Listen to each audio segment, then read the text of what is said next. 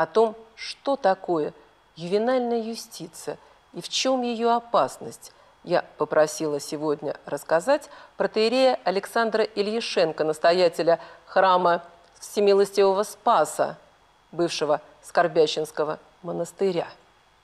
Здравствуйте, отец Александр. Здравствуйте. Здравствуйте, дорогие телезрители. Отец Александр, прочитала вашу статью в журнале «Виноград» о том, что такое ювенальная юстиция и об опасности, которую она несет обществу. Но для того, чтобы все у нас было точно, предлагаю вам посмотреть опрос, который мы провели среди москвичей и гостей столицы. Мы задали им один вопрос. Знают ли они, что такое ювенальная юстиция?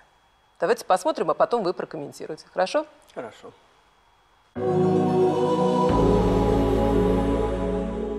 Нет, никогда, первый раз сейчас от вас слышу. Нет. Нет, я не слышала. К сожалению, нет. Это что-то новое для меня. Ну, я конкретно ничего не могу сказать. Я знаю, что я слышала такое понятие, но что конкретно оно означает, я не знаю. Нет, не слышал. Ну, я вообще считаю, что у нас слово «юстиция» чужеродное в нашей России. Нет, не слышал. А что это означает? Ну, это какое-то, наверное, политическое понятие, что-то связанное с банками.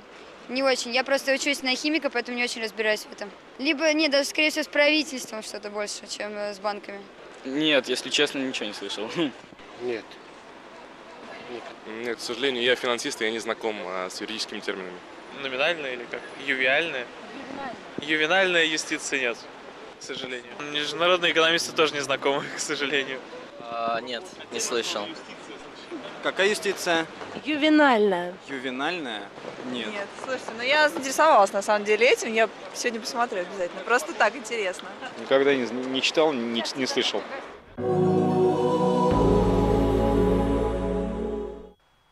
Ну что ж, отец Александр, посмотрите, сколько людей мы спросили, и никто не знает, что такое ювенальная юстиция, а мы с вами говорим: караул, опасность, ювенальная юстиция. Я думаю, что любому человеку, который чувствует неправоту своего дела, но хочет, чтобы оно совершилось, совершенно не нужна гласность. Ведь юстиция, то есть правосудие, если человек прав, то он не боится никакого прямого вопроса, потому что на прямой вопрос он даст прямой ответ, если он ощущает свою правоту. Ювенальная юстиция – это такой, я бы сказал, ползучий какой-то проект, а главная его направленность – это продолжение разрушения семьи. Так все-таки что такое ювенальная юстиция? Это суд детей, детский суд, подростковый, молодежный, суд для детей? Одним словом, можно как-то определить? Ну, я не знаю, как определяют себя сами проводники вот этого явления. А на мой взгляд, создается система, которая позволяет формироваться и расти численно потенциальным Павликом Морозовым. Если родители хотят воспитывать своего ребенка нравственным человеком, то, собственно, нравственность – это система очень продуманная, очень известная, но система разумных ограничений. Ну, а ясно дело, что молодой организм может сопротивляться этим ограничениям или, может быть, проявлять себя как-то неукротимо слишком.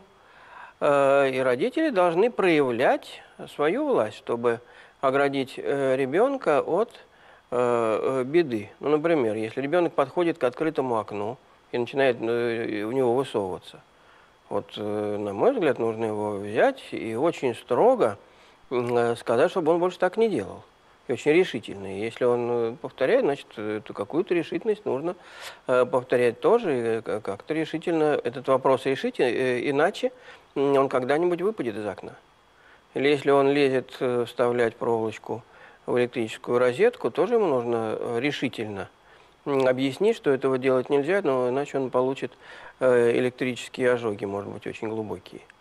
А если ребенку это не нравится, если он все-таки хочет эксперимент поставить, тогда есть прямой телефон, он звонит по указанному номеру, и приезжают строгие дяди, они тоже очень строгие, которые очень быстро папочку или мамочку ставят на место, и ребенка могут изъять из семьи, заявив, что над ним совершается насилие.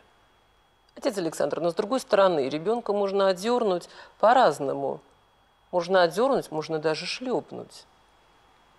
А можно сильно ударить. А если вы его шлепнете, он имеет право позвонить и сказать, что над ним применяются физические меры воздействия. Не обязательно, чтобы остались следы.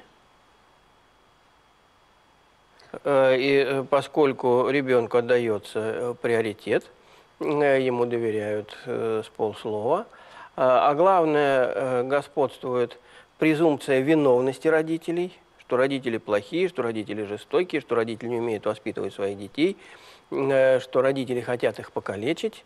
И вот эта система якобы избавляет детей от влияния вот таких плохих родителей.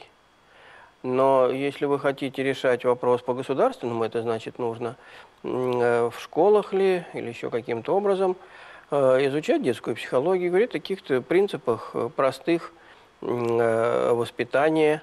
Для того, чтобы не было насилия, его не должно быть на экранах телевизоров.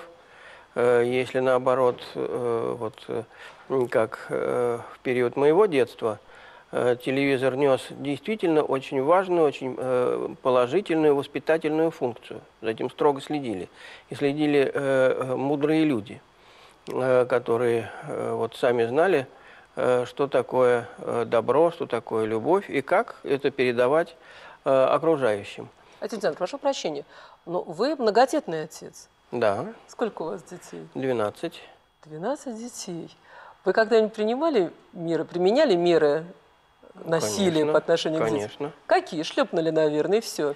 Нет, и в угол ставил, и шлепал, и там ставил. Крепко шлепал. В угол нас всех ставили. Если родитель как-то вот, теряет над собой контроль, значит, он просто не очень хороший педагог, и ему нужно расти и учиться. Вот с числом детей мой опыт возрастал, так что младших детей я воспитывал совсем не так, как старших, гораздо меньше строгостей таких вот, но при этом я от них требовал того, что нужно требовать. И вот могу привести слова апостола Павла.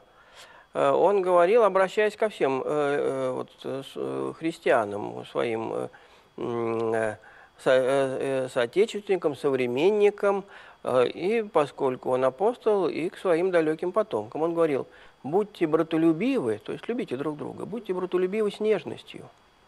Какое потрясающее слово, с нежностью. Оно вышло из нашего лексикона совершенно. Оно не употребляется. Так вот, я об этом же и хочу сказать. Отец Александр, ювенальная юстиция – это возможность ребенка обратиться в суд с иском на своих родителей по поводу их жестокого обращения. Правильно? Но ведь вы сами сказали, что у нас жестокость есть, она присутствует. Соседи глухи, ребенка избивают.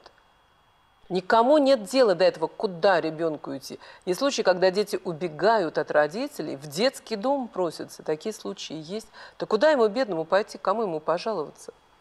Мы берем крайний, конечно, исключительный и недопустимый случай, но из него делаем общее правило. А если вот папочка просто устал, просто вот нервы у него сдали, просто он там на ребенка там накричал или там надавал ему там шлепков немножко сильнее, чем нужно. Что значит, ребенок имеет право на него подать в этот самый ювенальный суд? И суд этого папочку приравняет к какому-то, я не знаю, как сказать, деклассированному какому-то представителю и его осудит. Хотя ничего он особенного не сделал, и ребенок ничего никак не пострадал. И что вот ребенку в детском ли доме или еще где-то будет лучше, чем в родной семье? Смотря в какой.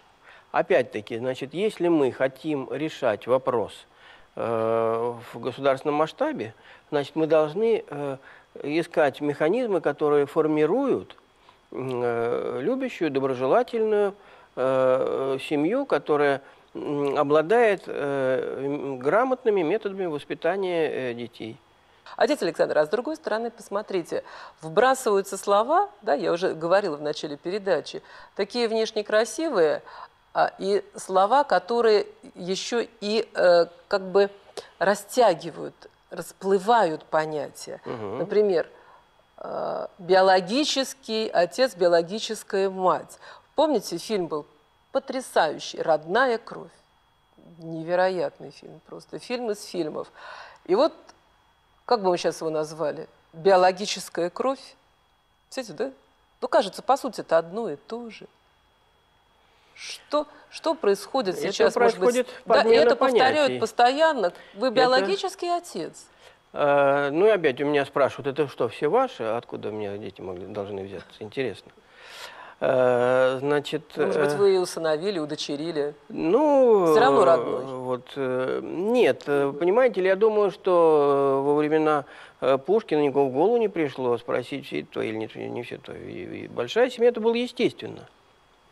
Значит, если вот сейчас что-то искажается, то это происходит вот под влиянием того, о чем вы говорите. Вот такое манипулирование сознанием.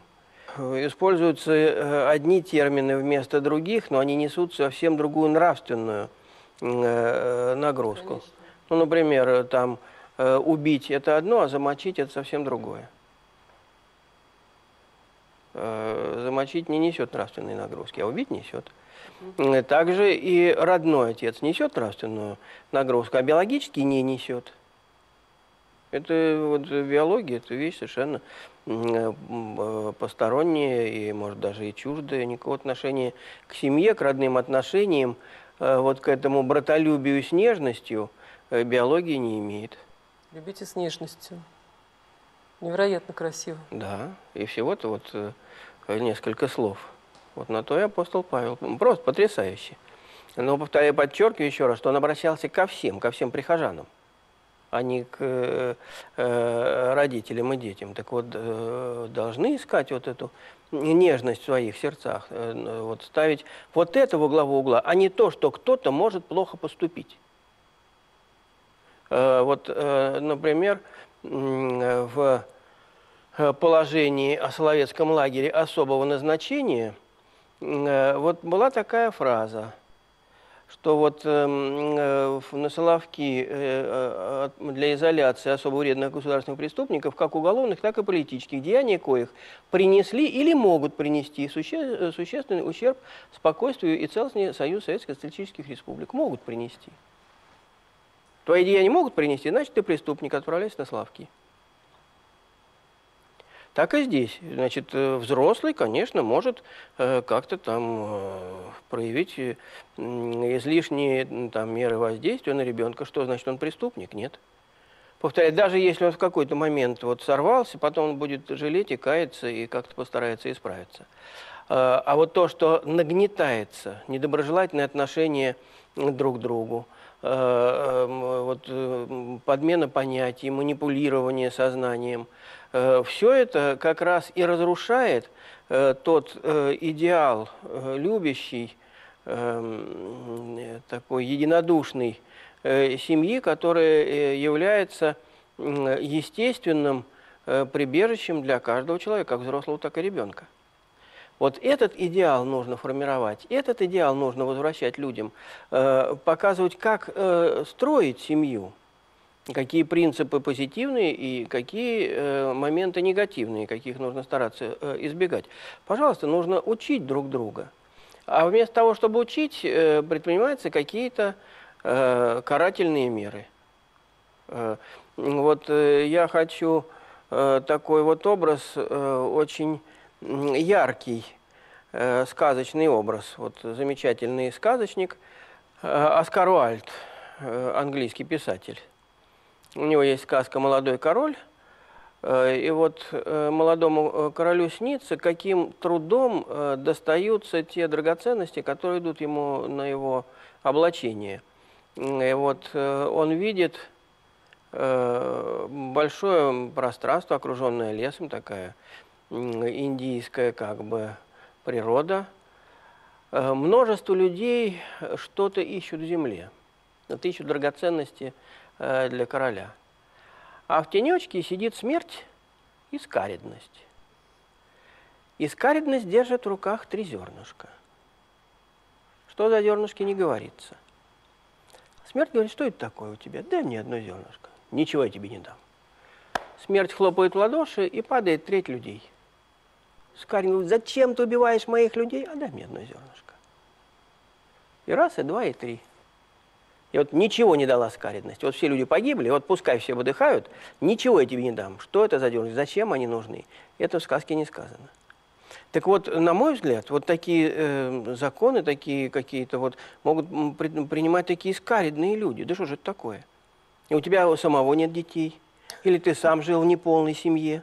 Вот ты не знаешь, что такое нормальная семья, ну зачем же тогда лезешь со своим вот таким вот искаженным представлением? Пусть оно, тебе, может быть, и посочувствовать нужно, что у тебя жизнь там не сложилась, и семья у тебя не сложилась.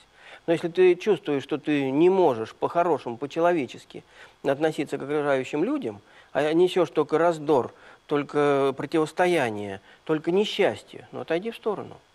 Отойди в сторону. Без тебя найдутся люди, которые прекрасно эти проблемы решат. Отец Александр, еще в Ветхом Завете бездетность считалась грехом, и пары бездетные были чуть ли не отверженными. В наше время бездетные пары могут поправить свое положение. Есть дети из пробирки. Появилось суррогатное материнство, суррогатная мать. Как церковь относится к подобным явлениям, к подобной возможности получить детей? Господь создал мужчину и женщину и сказал: плодитесь и размножайтесь. И если люди живут естественной, нормальной жизнью, а нормальная жизнь – это жизнь нравственная, если они хранят верность друг другу даже еще до брака. Я вот спрашивал неоднократно своих прихожан: ну вот скажи, вот сейчас, допустим, вот ты с кем-то там живешь. А представь себе, вот твоей будущей жене хочется, чтобы ты с кем-то жил. Вот ты ее полюбишь, она тебя полюбит. Вот ей это нужно, вот сейчас. Или вот сейчас она с кем-нибудь роман крутит. Тебе это нужно? Вот что не отвечают? Конечно, нет. Конечно, нет, очевидно. Конечно, нет. Очевидно, зачем? Но если так вот неразборчиво растрачивать свои силы, то, естественно, на этом пагубном пути человека подстерегают различного рода заболевания. И вот очень часто это является именно следствием такой вот неправильной жизни, по глупости, по каким угодно причинам. Но опять-таки потому, что вместо того, чтобы воспитывать в детях целомудрие, вместо того, чтобы о нем говорить и говорить с любовью и не как ханжи, а вот доносить до сердца человека необходимость беречь вот свою чистоту для своего будущего счастья. Тот, кто не хранит, он просто ворует у себя то счастье, которое даст ему его будущая семья. К своему удивлению, я прочитал недавно книгу о персидском поэте Низами. Он жил в мусульманской стране, где многоженство было нормой. Так вот, он, будучи мусульманином, написал, что жена должна быть одна, и у твоего сына должна быть одна мать. Вот должна быть поэт. Гениальная мысль, я, к сожалению, не могу воспроизвести наизусть. Вот с такой утонченностью он эту мысль провел. И тем это более как-то вот значимо, что человек рос в совершенно иной культуре, где позволяются другие отношения.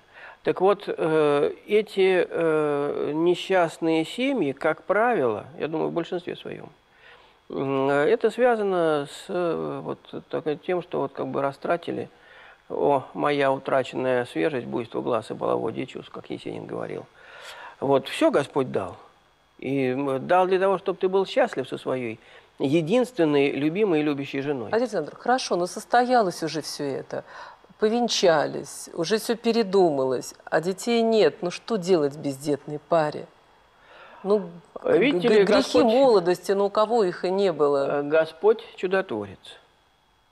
И Господь все дает человеку для спасения его души. Подчас принять тот крест, который Господь тебе посылает, очень трудно. Но я знаю семьи, которые ждали детей 4, 6 и даже 10 лет. То есть суррогатное материнство отвергаем? Да, по-моему, это... Вот тут действительно тогда встанет вопрос, кто-то это мать, а кто твоя биологическая мать. Это какое-то что-то противоестественное в этом. Что-то хочешь ребенка в семью, но усынови, есть бедные детки, которые нуждаются в такой опеке, в семейном тепле. Можешь подарить им любовь, возьми и воспитывай. Отец Александр, вы у нас первый раз в гостях у программы «Вера, Надежда, Любовь». Я надеюсь, не последний. Спасибо, я тоже надеюсь. И мы сделаем вам небольшой подарок. Спасибо. Наша телекомпания была у вас в храме, подготовила небольшой сюжет. Посмотрим. С удовольствием.